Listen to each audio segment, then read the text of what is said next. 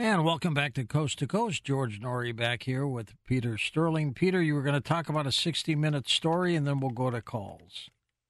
Oh, yeah. So, well, we were talking about harp therapy, and, my early days, I used to go play at the medical center here in the critical care unit, post-op, people all hooked up, and I just sit down at the bedside and just start channeling, letting the angels play through me, and it was amazing what would happen. All their pain would go away, tears would come, and the doctors would follow me around. They'd be amazed at the response, and even the staff would just be so thankful because my music and playing the harp in there would just, bring a calming influence. Sure.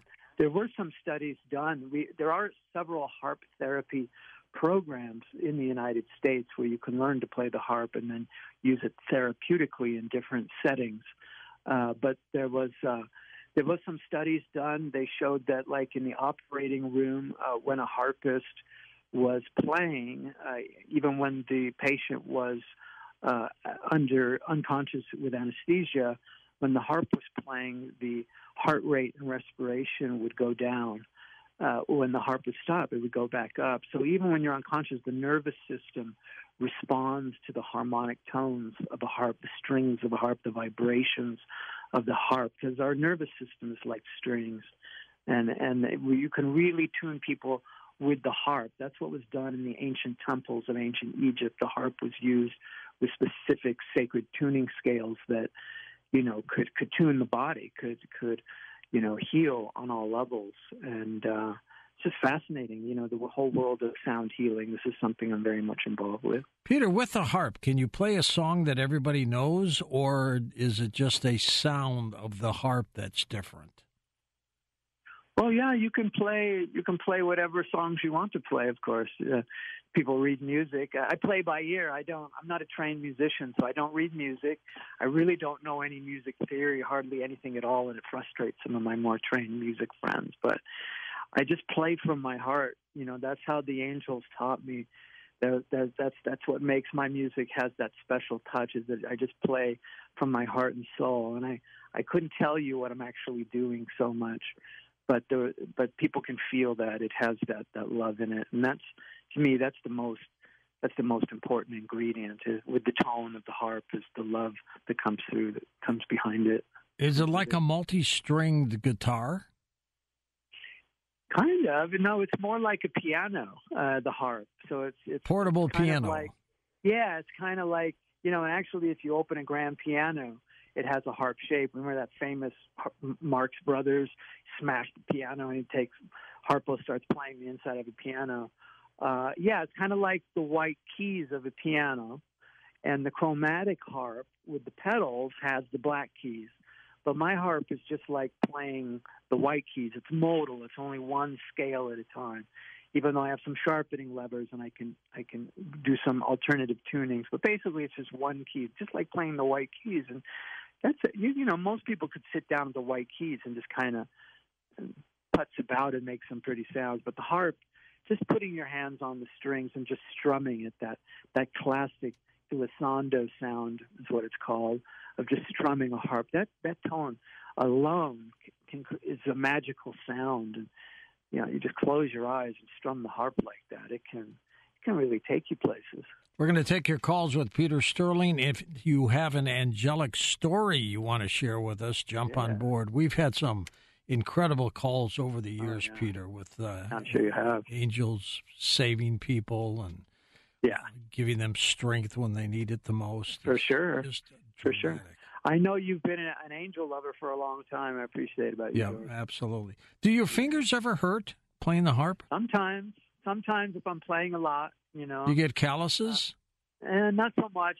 A little bit on the tips, but I play kind of with my nails, too, on my right hand. So you don't have like little rubber caps on your fingers or anything like that? I don't, no. I don't, no. And, no, nowadays, it's, I've been doing it for so long. This year was actually, this year was my 30th anniversary of my first album. My first album came out in 93. So I've been doing it for 30 years, and it's kind of like I don't even have to have my eyes open now. I can play my harp with my eyes closed, and I can play like kind of complex voices with my eyes closed. It just happens now. When Mozart did his thing, did he have a harp player with him? I haven't heard anything about that, but I do know that he had some angelic contact. So many of the great composers of that time spoke and actually wrote about being guided by angels. I think Bach wrote about that, or Beethoven. Wagner was inspired by the angels. Yeah, and my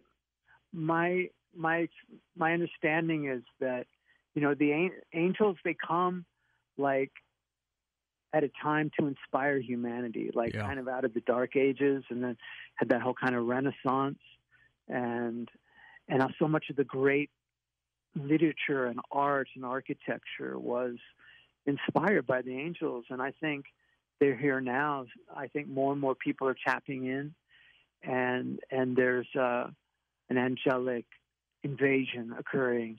They're here to help humanity, to help to get us to the next level. They love and care about us, and we have a divine destiny. I think they're really working overtime to lead us down the right path. All right, let's take some calls with you. Let's start with Sherry in Fredericksburg, Texas, east of the Rockies. Hello, Sherry. Hi, thank you, George. Yes, Peter, I've heard your album, Heart Magic, and George is right. It's vibrational, and here's my exposure to it. It was fabulous. I had a friend that did massage therapy in the early 1990s, and it was just beautiful. And then another friend of mine got her license here by practicing to practice in Texas, and she came here to Fredericksburg to get her license, and so I got to be. She practiced on me, so I got to hear it a whole bunch of times because she used the same music. Oh, wow. Yeah, it was over, because she'd give me like a massage for $20 just so she'd have someone to practice on. Lucky you. Yeah, it was me and another friend. We'd always come and be her guinea pig so she could, and we got to listen to this music. And it's true. It's the vibrational thing. I do have a question, though. Sure, go ahead. Yes, the spirit guides keep us safe. I always thought angels did, too, in their own way. But there was a guest on Coast to Coast. I was wondering if you agree with her. She how can I say this? That she believed that we came in with God during what we call the Big Bang, so we can connect with God, and God can. Well, it was Lorna, George. I'm talking about Lorna. She wrote "Angels in My Hair." Yeah. And she said that we're on a pedestal. This is what I need to get to first. She said she believes angels have us on a pedestal. And I think, in my opinion, they have us on a pedestal because we may have come in the beginning during what we call the Big Bang, so we can connect with God through quantum physics because we have that ability, to do that. Do you believe that we have this? Would you concur with that?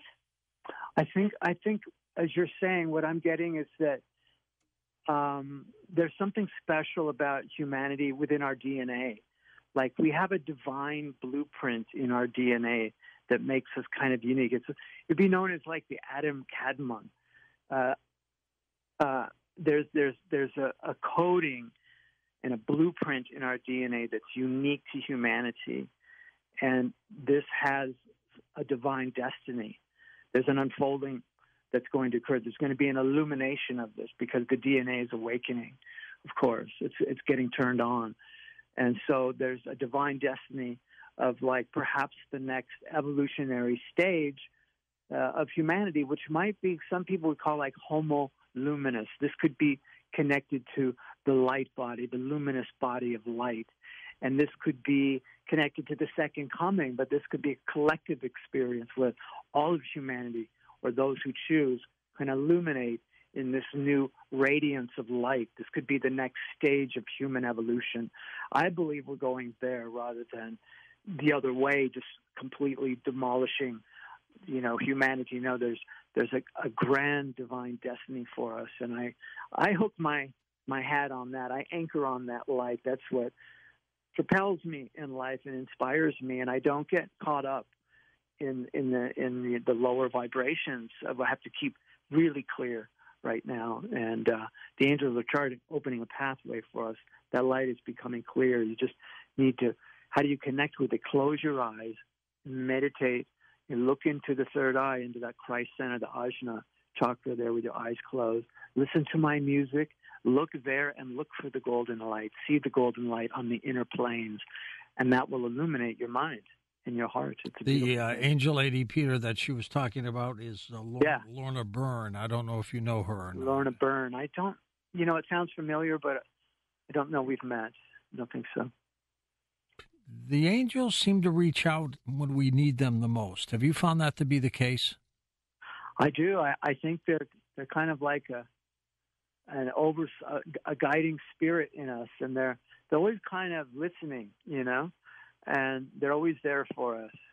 And so many. Now, one of the Sharon, who was just on, I think that was her name. She was talking, guiding spirit guides can help us too. Here's the difference, George, the way I understand it. Angels can actually interpenetrate into our reality. Like, there's so many stories. One of my friends, Terry Lynn Taylor, who wrote 10 books on angels, she tells a story in her first book when she was losing control of her car as a teenager, early 20s, in college stage, going down the freeway in L.A. in the old station wagon. She was going 80 miles an hour. The car started to swerve, and something came into the car and actually hit the brakes and got control of that car. There's so many stories of, like, oh my God, people being rescued. And the angels can actually come in and do that, and they disappear. But I don't think spirit guides do that so much. But the angels, they can do that. That is miraculous. I had a call on this program years ago from a truck driver who was telling us an angel story. Yeah. And he was driving on a very windy, cliffy type road. It was just weaving all over the place. There were no barriers, so a bad turn, you're over the cliff. And he was falling asleep and getting drowsy while making these turns. And all of a sudden, he felt himself ready to go over the cliff. He had fallen asleep. He woke up, and he was losing it. He was going to go over the cliff, and he said he saw a hand on his steering wheel. It wasn't his. Pulled the truck back onto the road and saved his life. And he said, George, there was nobody else in the cab with me. I was, and that was not my hand. Whose was it? I think it was an angel. Amazing. It really is. Next Amazing up, they can do that. Steve in North Dakota. First-time caller. Hi, Stephen. Hey, how's it going? Great. How about you? I'm doing good. Morning and the birds are chirping. Perfect. I hear them. Good morning. Sorry about that. That's all right. I just wanted to offer up a word of warning here. I've done a bit of research into demonology and kind of the occult, and some of the tropes that you end up seeing with, I don't want to say a deal with the devil, but immediate success after, or immediate success with learning an instrument or singing. You see that quite a bit. And, just want to let you know to beware of that sort of thing. And, you talked about cherubim. The evil one himself is a cherubim, and his favorite instrument is the harp. And God forbid I may say a servant of the Lord, right? All right. Well, Peter, have you ever worried about the possibility that the demonic end would come in and trick you? I have thought about that, and of course that's a concern. And,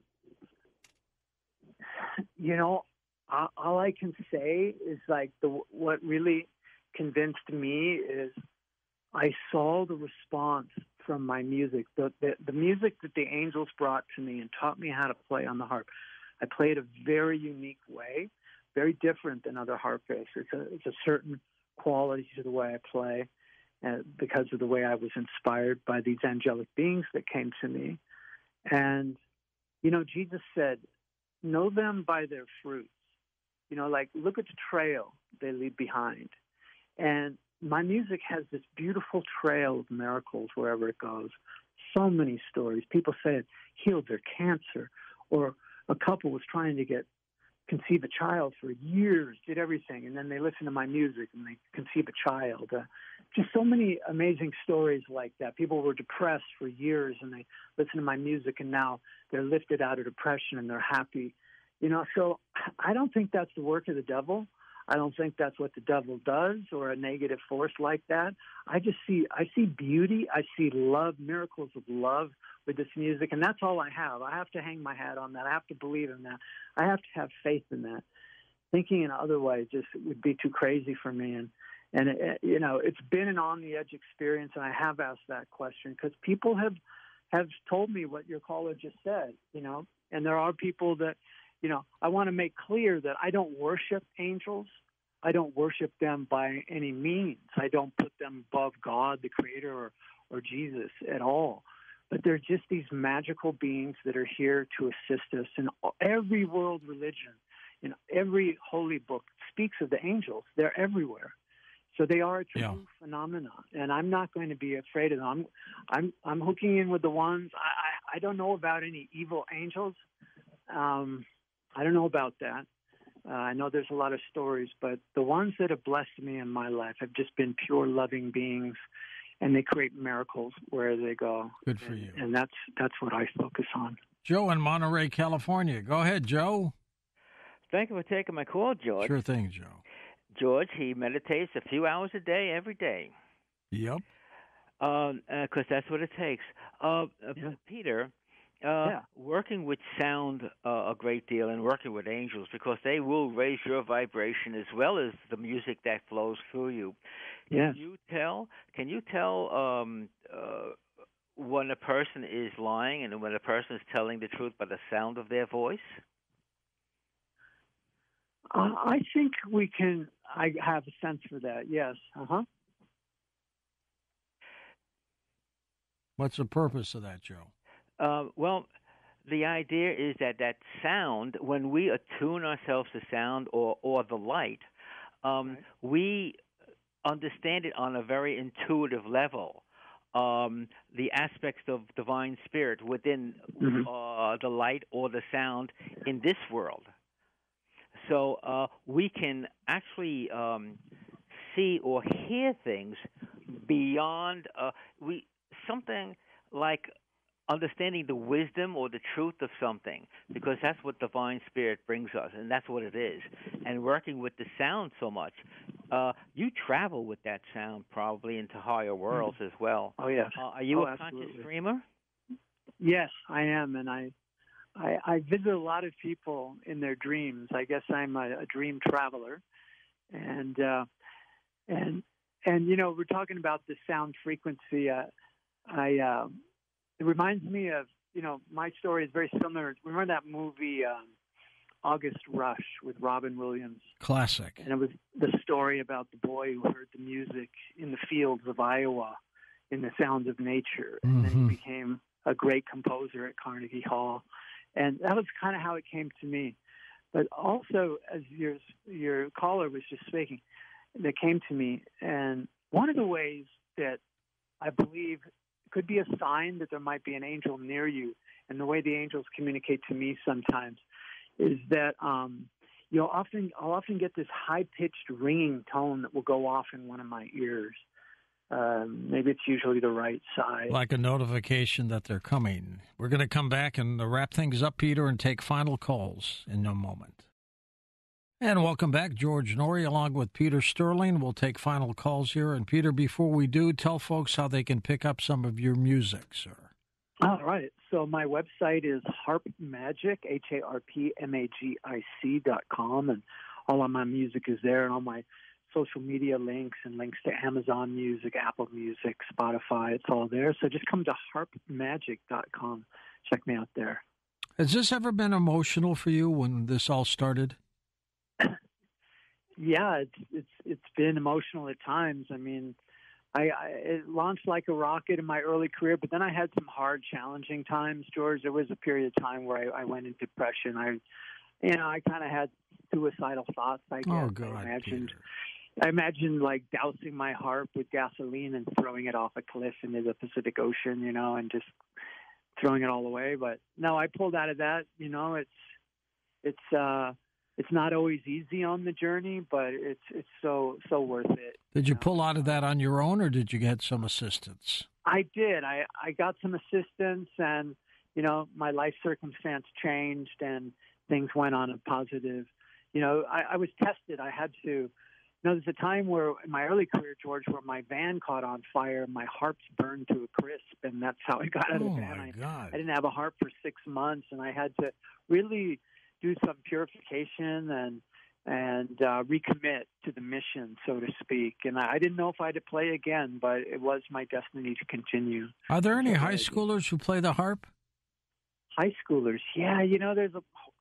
There's a community, more and more harps. These harps I told you about, these harpsichord harps, they're catching on all over, and you can strap them on. They have electric, and now young people are starting to discover the possibilities of a harp. So I believe there's a harp renaissance is kind of occurring right now. So keep your eyes out for a harp somewhere. All right, let's go to final calls. Let's go to Matt in Bellingham, Washington, west of the Rockies to get us started. Hey, Matthew, go ahead.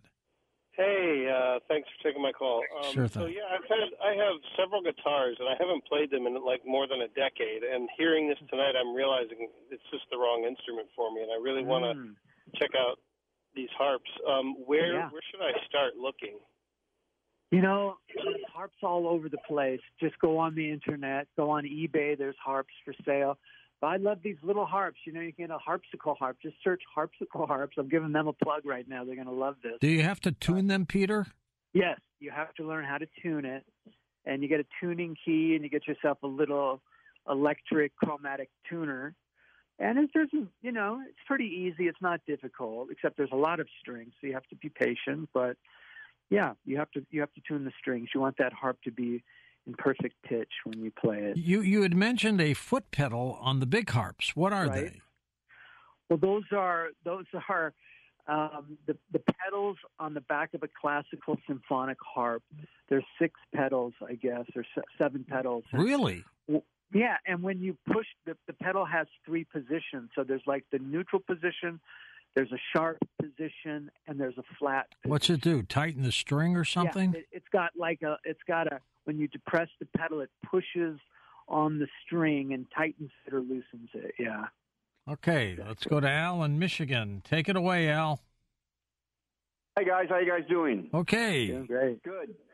Peter, your angels have told you that the harp corresponds to the heart chakra, correct? I've heard that. Yeah, it's the harp and the heart. There's a resonance there, a connection for sure. Right. It's the chakra of love, and the color corresponds to the color pink. Yeah. I've got a question for you. Have they ever talked to you about rock music? Your angels, have they mentioned that?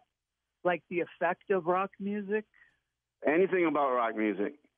Well, what they have talked about how some music that's more discordant can have like the angels' music, the way I'm doing it, it's kind of evolutionary. It creates like a positive spiral in the consciousness where it can elevate you and take you up to a higher plane of consciousness. But some music is like de-evolutionary, and it kind of spins you the opposite direction and can take you more into dark spaces, down into the lower realms, into the lower vibrations. And I think you need to avoid that. Have you ever seen an angel, Peter? Many times. Many times. Many times. Do they have wings? What do they look like? Well, those were the ones that, yes, they appeared to me to have wings, George. The cherubs described when I first saw them.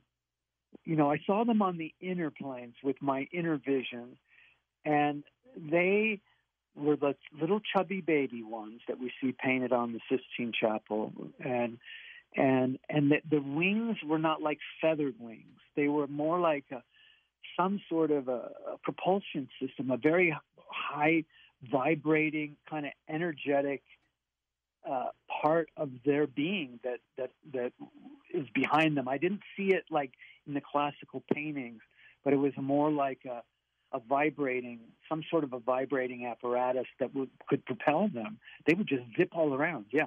And then there were times, George, really when I was very open back in the early days, where I would see them in the room with me. I used to play with them, and I could actually put out my finger in front of me, and I could sometimes see one lighting on my finger, a cherub, and it looked about 2 inches tall, right? And there's this old saying, how many angels can dance on the head of a pin? It's just all a matter of perspective. Let's go to Chris in New Hampshire, east of the Rockies. Hi, Christopher. Go ahead. Yes. I was going to talk about the wind harp. The wind harp. Okay. Yeah, it used to be up on a mountain in Vermont. Yep. And my aunt took me up there, and it was like a structure you could sit inside. Right. And the wind would blow through it and make very weird sounds. Yeah. Well, those harps, I'm familiar with those wind harps. There was an artist who made them, and those wind harps that were outside, they weren't necessarily tuned all the time. So a lot of times the strings were not perfectly tuned. And that could make the tones a little bit weird sometimes. But when I play the wind harp, I tune the strings to perfect pitch, and then when they vibrate, because every string is playing at once. It's kind of like white light, and it's very powerful. It's an ultra high frequency harmonic tone. And when I play over people's body, George, or I can set the harp on the body as the strings are vibrating and singing this heavenly tune, I've seen people release stuff out of their body, like stuck emotion that they've held their whole life, and they just burst out in tears, or tears just start streaming, and they're like, oh my God, it's like you've lifted this burden off of me. And that's the tone. That's the energy I work with the angels coming through the wind harp. It really creates magical healing miracles for people with that sound. Peter, do you have to be particularly religious to deal with angels? I don't think so. I mean, it's not necessarily a religious experience. It's more like a spiritual phenomena of the universe here. As I said, they're found in all holy religious books in every culture. So they're universal. They're not just belonging to one religion. But it's more spiritual than religious. It's a spiritual experience to connect with the angels. It can be religious, not necessarily, does not have to be. It's more universal, and they connect you to a higher power that's probably even beyond religion. It's beyond. When you get access into these realms, it's really a mind blower. It really opens you up, and then you see the true reality. You get a taste of it, and it can change your life. When you hear a harp player playing, a harpist, what do you think? Well, if they're some of the classically trained harpists in the symphony that I've seen, they're so amazing, and I am nothing like that. Did they play with two hands or just one? Two hands. We play with two hands, but the classically trained harpists play in that classical style, and they're so fast and they're so precise. I play slower. My music is more dreamy. Generally, moves at a slower pace, and it's got a waveform into it. That's why when you come into resonance, it's very soothing. It just kind of rocks you. There's this soothing waveform in it. Very healing. What has been the youngest harp player you've ever seen? Well, probably my son. He plays? I have a 12-year-old. Yeah, I have a 12-year-old boy, and he's been playing. He's got a harp, and I started him when he was, a baby at 2, and I have pictures of him playing my harp when he was a baby. Very cute. Is he pretty good now? Yeah, he can. He doesn't play very much. He's 12 years old. He's into playing his video games, But he's multi-instrumental. I've surrounded him with every instrument he has. He's pretty lucky. Can people sing with a harpist? Absolutely. Absolutely. And my new album, Mystic Voyager, just launched on June 12th. I have 3 incredible vocalists that sing with me on this album. And it's lush vocals, and it's just so pretty with the harp, So pretty. That's fantastic. I use vocals a lot. I sing on this album as well. I sing on most of my albums. I sing on some of the tracks, and I just use my voice like an instrument, not necessarily with lyrics, just layering what you call vocalese or vox, and it's just layering in the vocal tones to make kind of this rich, lush bed of sound. I love it. Peter, be in touch with us. Let's not let 11 years go by, okay? Let's not, George. I enjoyed this so much. Always a pleasure. Thank you so much for having me. Thank you so much. As I mentioned at the top of the program, we've got our affiliate back in Windsor, Detroit. It's in Canada, CKLW, the Big 8. It was one of the first radio stations I applied for work back in 1971, a long time ago. But I got to know the name of their news director real well. He was a friend of mine, Byron McGregor, who has since passed on. But before he went, he left us something that was written by Gordon Sinclair that so many people have just loved, called The Americans. The United States dollar took another pounding on German, French, and British exchanges this morning, hitting the lowest point ever known in West Germany. It has declined there by 41% since 1971, and this Canadian thinks it's time to speak up for the Americans as the most generous and possibly the least appreciated people in all the earth. As long as 60 years ago, when I first started to read newspapers, I read of floods on the Yellow River and the Yangtze. Who rushed in with men and money to help? The Americans did. They have helped control floods on the Nile, the Amazon, the Ganges, and the Niger. Today, the rich bottomland of the Mississippi is underwater, and no foreign land has sent a dollar to help. Germany, Japan, and to a lesser extent, Britain and Italy were lifted out of the debris of war by the Americans, who poured in billions of dollars and forgave other billions in debts. None of those countries is today paying even the interest on its remaining debts to the United States. When the franc was in danger of collapsing in 1956, it was the Americans who propped it up, and their reward was to be insulted and swindled on the streets of Paris. I was there. I saw it. When distant cities are hit by earthquake, it is the United States that hurries in to help. Managua, Nicaragua is one of the most recent examples. So far this spring, 59 American communities have been flattened by tornadoes. Nobody has helped. The Marshall Plan, the Truman Policy, all pumped billions upon billions of dollars into discouraged countries. Now newspapers in those countries are writing about the decadent, warmongering Americans. I'd like to see just one of those countries that is gloating over the erosion of the United States dollar build its own airplanes. Come on, let's hear it. Does any other country in the world have a plane to equal the Boeing Jumbo Jet, the Lockheed TriStar, or the Douglas 10? If so, why don't they fly them? Why do all international lines except Russia fly American planes? Why does no other land on Earth even consider putting a man or woman on the moon? You talk about Japanese technocracy and you get radios. You talk about German technocracy and you get automobiles.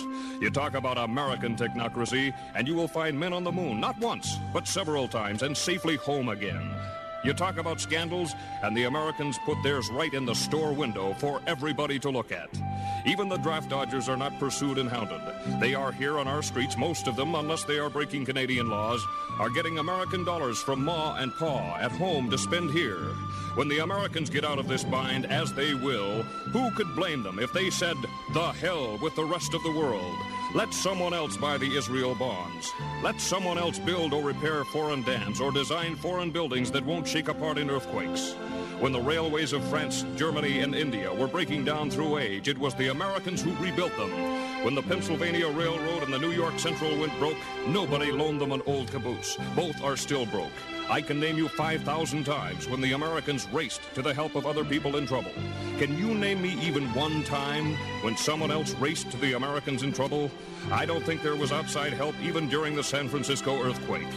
Our neighbors have faced it alone. And I'm one Canadian who's damned tired of hearing them kicked around. They will come out of this thing with their flag high. And when they do, they are entitled to thumb their nose at the lands that are gloating over their present troubles. I hope Canada is not one of these, but there are many smug, self-righteous Canadians. And finally, the American Red Cross was told at its 48th annual meeting in New Orleans that it was broke. This year's disasters have taken it all. And nobody, but nobody, has helped.